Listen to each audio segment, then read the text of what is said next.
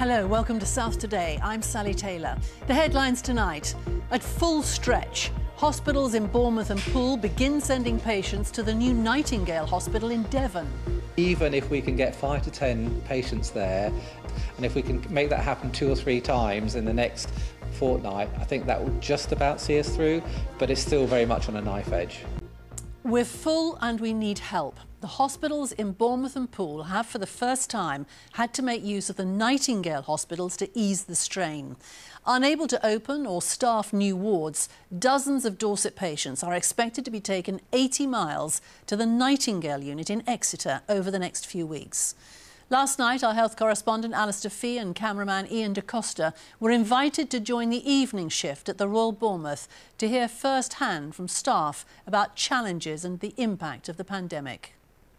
29, 30, 31, 32, 33, 34, 35, 36, 37, 38, 38 patients who've passed, who've been waiting now for the undertakers to take them to their final resting places.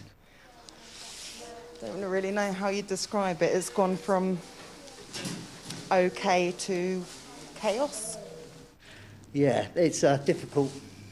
Everyone processes things in their own way. Yeah, I mean, I get choked up. This isn't urgent, he's at home and he's at risk. Coping, yes, but this is also a hospital on the edge. We are absolutely full of patients with COVID on both sides. It's scary. Former professional rugby player and now a PE teacher, Patrick was admitted on Sunday, his 47th birthday. Oh, I'm feeling okay, as long as I don't try and do anything. This ward, like others, is nearing capacity. I think the myth you want to dispel is the fact that this can happen to anyone.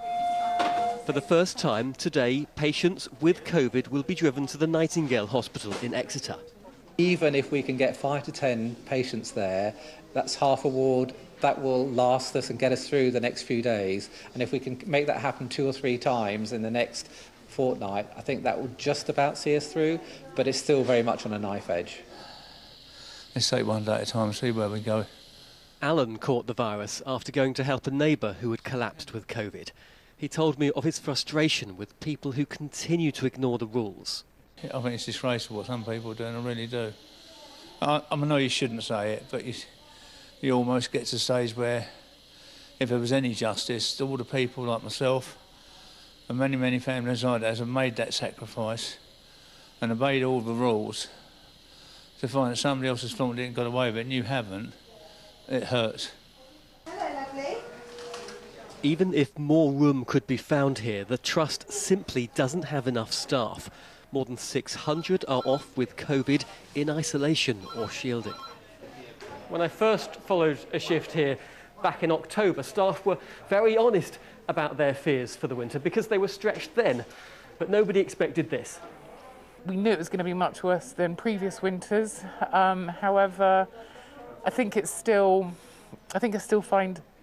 wasn't expecting it to be quite this bad. It's just getting busier and busier and busier as the days, the weeks go on, as the minutes go on. We've got a job for a COVID patient, leaving A&E, going on to the wards. As this night got later, I watched as the pressure increased in A&E, as ambulances brought in yet more patients with COVID for whom beds needed to be found.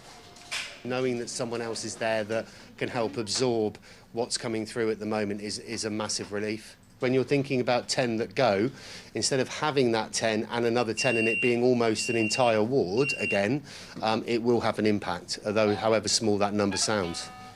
Hospitals, now many miles apart, are pulling together. Yet again, doctors and nurses stress we can all make a difference by staying home. People will die because of the actions of others. Speaking to families on the phone, when you've said that family gathering you had at Christmas has ended up with your grandparent catching COVID and they are sadly going to die in the next 24 hours. And that penny drops is sad, so sad. Very often you find that the patients haven't been able to see relatives, and so they've had a nurse for company, which is fantastic, but it's not the same as having your children with you or your grandchildren. For weeks ahead, the tragedy of this pandemic will continue every day. Alastair Fee, BBC South Today. Well, we can see there in Al's report how the Royal Bournemouth Hospital is under huge pressure, and it's certainly not alone.